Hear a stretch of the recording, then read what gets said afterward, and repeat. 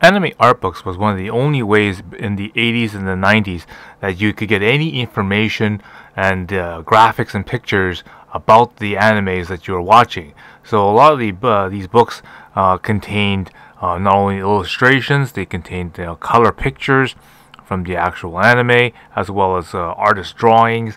They had also designs and that kind of stuff, line drawings, which basically allowed you to see the conceptual artwork and the conceptual ideas that the artist had for making some of the animes, as well as very depth interviews and information about the worlds and technical information about the settings, the characters. This, of course, allowed us to understand the anime much better in a world that we didn't have internet to look this stuff up with. For the full episode, check out the history of fan anime at William Chell on YouTube.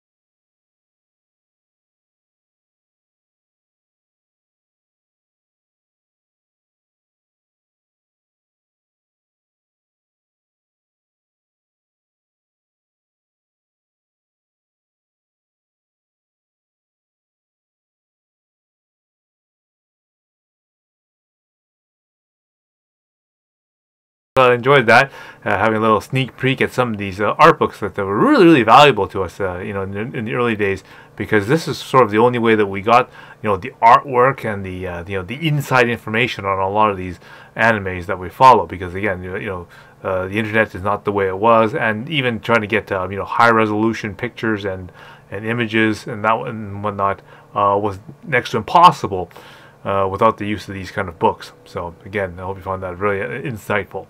Stay tuned for some more cool things from the archives. Alright?